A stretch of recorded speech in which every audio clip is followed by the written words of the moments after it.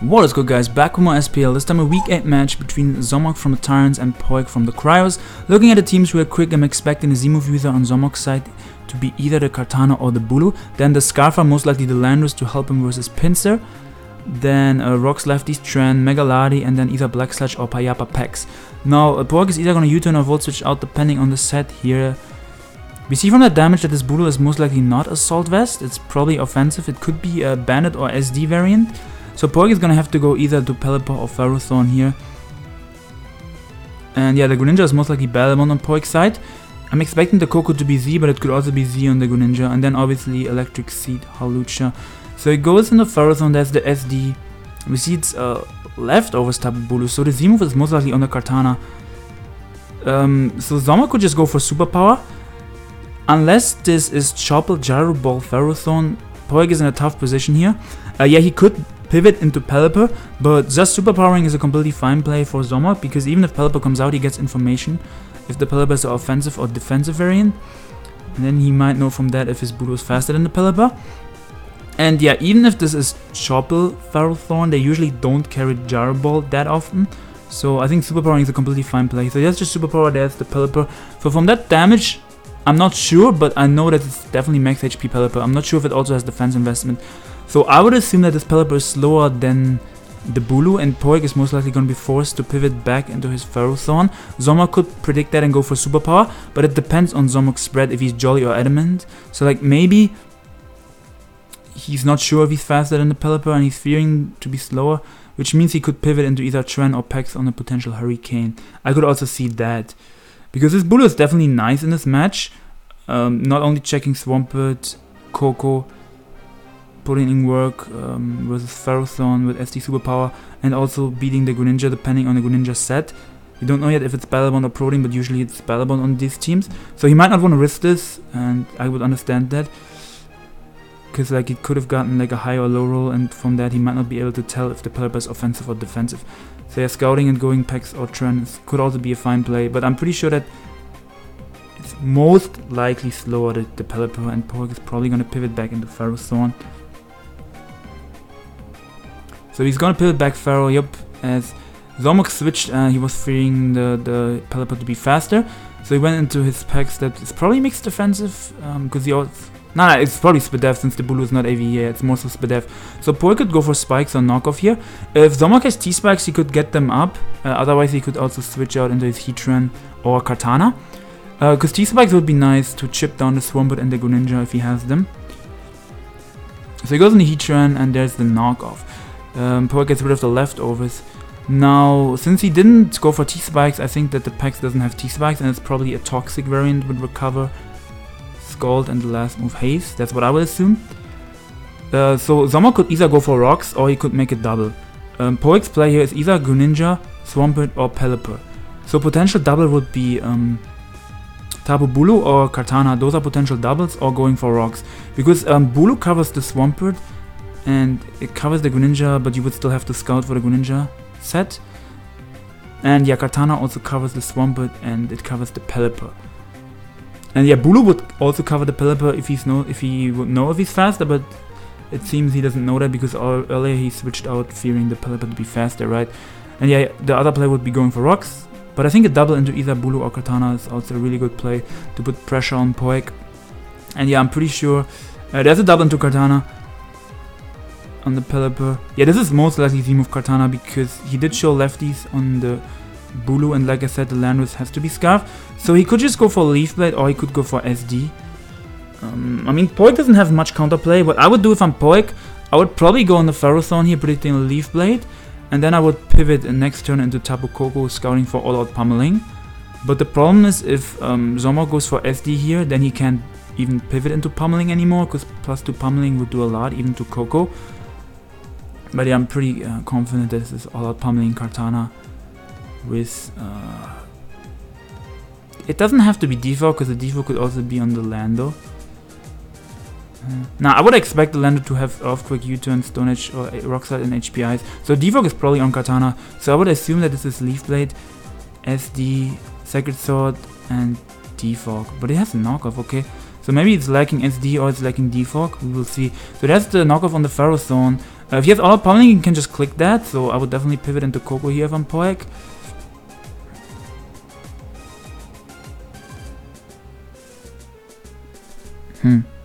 That is a tough spot for Poek. So just stay in, and pummeling is just gonna kill the Pharaoh Thorn.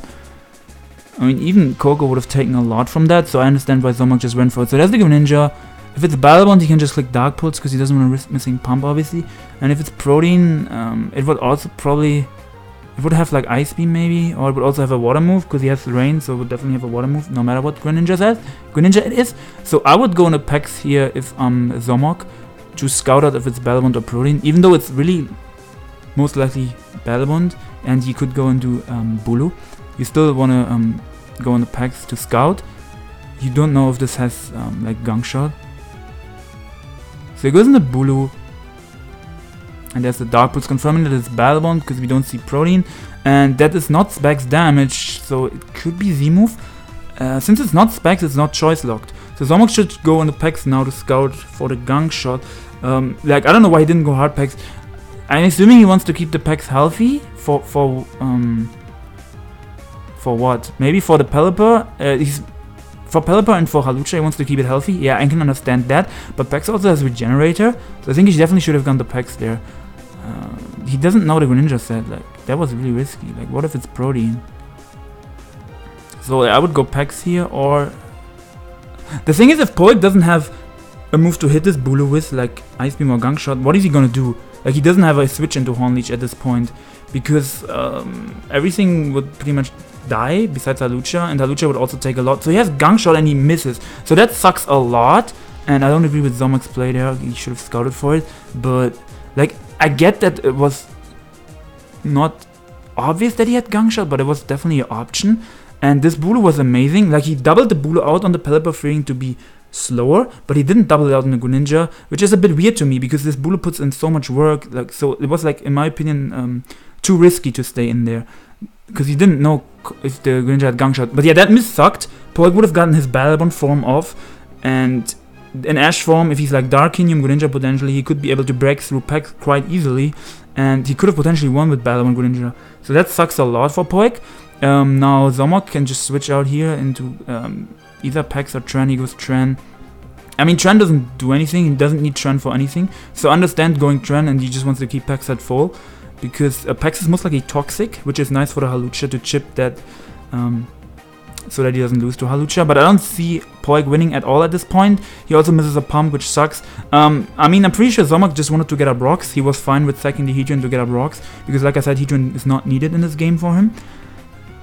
But yeah, I think z0mOG definitely, like, he should have, like, now I think z0mOG guaranteed wins this game, as he taunts there and just goes down.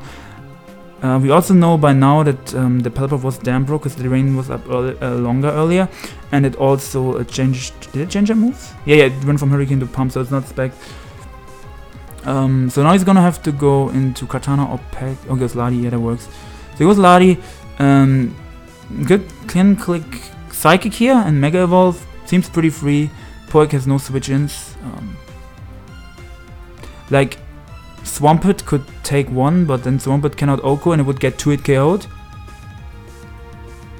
Koko might take one, but also would take a lot. So like, Poek has to sack something here. And yeah, Poek has no hazards up, he's down, and I don't see him winning this game at all. But yeah, if he didn't miss the Gunk Shot on the Bulu, I think he definitely had a shot. So that was like a crucial turn in this game for sure.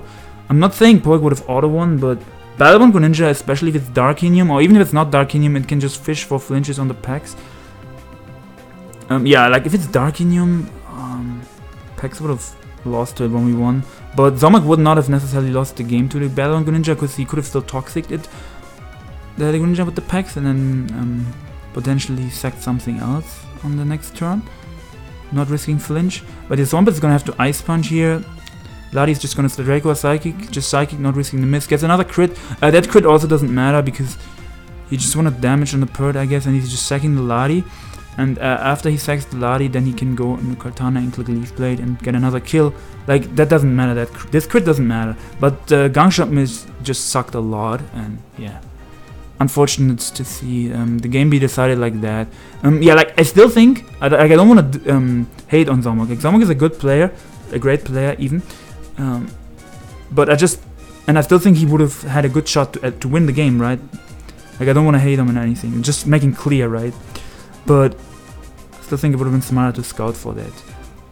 But it's also easy to say this as a viewer. I say this a few times, like every now and then. If you're watching, it's way different than if you're playing. But yeah, Katana just clicks Leaf Blade here and gets a kill, right? I assume it's just gonna sack the Swampert because the rain is gonna end soon. So after rain ends, this is slower than Katana and Landorus. And yeah, it doesn't do anything anyway. After that, so his only way of winning at this point is the Halucha. So what does Halucha set up on? He Earthquakes, they get a good amount of. Leaf Blade picks off the Pert. So now he's gonna have to go Coco because he needs the terrain up before he can put in work with Halucha. Yeah, I don't see Halucha winning this because the pack probably has Toxic because it didn't have Toxic spikes. Yeah, z0mOG can go into his Tapu Bulu here, or he could also stay in, but I think going Tapu Bulu is fine. That changes up the terrain, and if Poek volts out into Halucha, that means he doesn't get his seed up. So the HB Ice is there, and he's gonna have to volt out here into his Halucha. Assume we see a Horn Leech from z0mOG. Yep. And that does a good chunk because the Halucha doesn't have the Sense Boost because the Electric Seed is not up because like the terrain was changed. So now there's a free switch into packs for z0mOG. Poek could Roost, I guess. He could Roost or he could double back into Coco. So he doubles back into Coco. He just wants to get the terrain back up, and this also covers z0mOG going into packs. So there's the packs. Now, what have you seen from this packs? I don't remember. I don't think it revealed any moves, right? So Poek could Volt or he could Hard into Halucha, because Harding into Halucha would cover z0mOG switching into Bulu. So he just go Hard into Halucha to get the Electric Seed and the Defense Boost. As he reveals Baneful Bunker, so Baneful Bunker, Scald Recover, and last move I assume Toxic. Like that's at least what I'm thinking, since we see Baneful Bunker, it's probably lacking Haze. If it has Baneful Bunker and not Toxic and it has Haze, and it's lacking Toxic, then this could be a problem. But he has Toxic. If he didn't have Toxic, if he only had Baneful Bunker, then I think his play there was spamming Haze. But since he has Toxic and Baneful Bunker, that means he doesn't have Haze, and yeah, he just Toxic it, and now he can't lose because Toxic and spamming Skull to get more chip, and now he can't lose at all. Because Halucha is on a timer, now Poek switch it out, which means he loses the Unburden, and like Halucha's only way of winning there was z0mOG not having Toxic and not having Haze, which was pretty unlikely. Well, I guess if he had if he didn't have Haze, and yeah, that was pretty much the win con. He had to hope for the packs being the worst set of all time, not having Toxic and not having Haze. I don't see how else he could have won. And yeah, Honly just picks up the kill. I mean, these last 2-3 turns, there's not much to narrate, because after the Halucha was Toxic, the game was so over. Like, I think it was over like ages ago, but that confirmed that it was over, right? So z0mOG actually has a really good record now. At one point he had a negative record, but he's positive. I think he's 5-3 after picking up the win with Poek now. And Poek did really well in Auras, but now he's back in SM and he lost again. I think he's back in SM because CBB is in Auras, and CBB is playing Blunder tomorrow. Stay tuned for that match. That match is super hyped. I know like everyone already knows about that match because Blunder's advertising it everywhere. But yeah, let me pause it real quick and show you guys the score. So we see here the Cryos versus the Tyrants. The Tyrants are up 1-0 now after z0mOG beat Poek. And yes, Sweepage vs Will of Fire is the other z0mOU game, and I was really confused when I saw this because like they both got subbed in. Like I know who Sweepage is, but I don't know anything about Will of Fire, so that was weird for me to see. I'm like, who's this? But yeah, we can see here is the match that we all want to see: CBB versus Blunder tomorrow. Oh, AIM is playing again. He's in with Blue Wind. Oh yeah, AIM got played z0mOU last week, and now he's playing DPP. Also, like AIM, I wanted to record his game, but he played 4 AM my time. I went to sleep at 3 AM last weekend, and AIM played 4 AM my time, and I missed that game, and I was annoyed. But then I saw the replay on his channel, and the game wasn't that great, so I'm not that sad that I missed it. Anyways, what else am I gonna say? Yeah, I was just talking about the AIM game that I missed. That's like one of the only games that I missed. I recorded almost every other single game for z0mOG and Auras Live. There were only like a few games that I missed, like I think the tennis game that I missed last week, and I recorded every other game for Auras and z0mOG. So you can expect them. I sent them to my man Ultraboss. You can expect them, and if he doesn't have that much time, I will also bring you guys some of them. But yeah, thank you for watching. Great z0mOG for the win, and yeah, I think one slight misplay, but it happens, and he still won. He got the dodge, and yeah, like I said earlier, he could have still won without the hacks, but definitely favored him a lot. And yeah, I think maybe Poek. Yeah, Poek was just really weak to that SD Bulu as well, and like he could have gotten up some spikes, but to be fair, that I don't think he could have. Like he could have played it a little bit better, but that was just a tough game for Poek. Like I don't think he misplayed that much. It was just really tough to win. But yeah, that's pretty much it. I feel like I'm missing something, so I keep talking and try to find out what I forgot to say. But I can't think of anything. So if I remember what I wanted to say, I will just put it in the description or comments. Thank you guys for watching. Have a fantastic day. Stay tuned for more content, and peace out.